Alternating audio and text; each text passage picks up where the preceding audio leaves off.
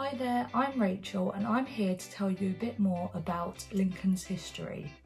Now, if you're a student here, there's no doubt that you would have already seen the castle and the cathedral and just had a general look around, but do you know the origins behind them? Now, it all started with the Romans, where in 50 AD they settled. They built a massive wooden fortress around the entire city and called it Lindum Colonia. They then built this fortress up into old stones and brick, and you can actually see the evidence behind this if you follow the Roman trail. One of the most popular archways that you would have seen is called Newport Arch. Following this, William the Conqueror conquered England, and in 1068 he ordered the construction of both the castle and the cathedral, although the castle came first. The castle features the medieval wall, where you probably would have taken your parents around there or gone out just for a daily walk and seen it. And a part of that, you also have the Lucy Tower and Cobb Hall, where famously Henry VIII brought Catherine Howard to just go for a walk. Lucy Tower is a burial ground for prisoners that were hanged, and Cobb Hall is where you would view the hangings if you were part of the public. There's no doubt that you also know this too, but Lincoln Castle is home to one of just 4 copies of the signed Magna Carta.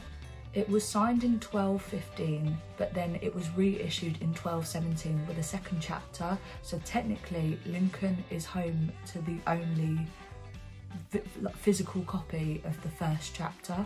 There's also the Victorian prison within the castle itself that was built a bit later. This is where you'd get anyone that was caught stealing a handkerchief to actually murdering people. So you had kids there, adults there, and it was actually one of the first prisons to develop the separate system, which is basically isolation. In the past, before I think 1848, most prisons would generally just put people all together in one big holding cell. And then 4 years later, in 1072, the cathedral was built. The cathedral is located opposite the castle, and at one point, although many people still consider it to be, was the world's tallest building because of its main spire.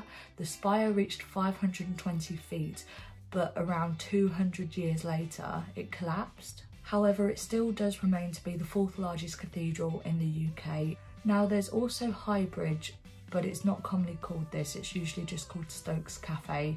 It's the cafe where it's basically next to Primark in the High Street, and behind it is the Glory Hole. It is currently the oldest bridge in the UK that has buildings still on it, and is currently a Grade 1 listed building. It was built in 1160 and originally had a chapel that was dedicated to Thomas Becket, but this was later brought down, and ever since it's been replaced with some form of cafe or shop. There's also Jews House and Jews Court, which is located on the left if you're going up Stoop Hill. There's no strict date of when it was built, but it is believed to have been built after the 12th century. Jews Court was once a medieval synagogue, but in 1266 it was attacked, and ever since it's just been either a restaurant or some form of bookshop. And the house is one of only 5 surviving medieval Jewish houses to have survived during the 12th and 13th century. And then back to modern day history, kind of. You may have noticed, if you've driven around campus at all, the massive tank memorial that's located in the middle of the roundabout, located by Gateway and Campus and St Mark's. Well, in 1916, the first ever tanks were designed and built in Lincoln. This is also why the university thrives within the engineering industry. So that was a brief introduction on the history of Lincoln. I hope you enjoyed the video. Let me know which other historical facts you know about Lincoln, and thank you for watching.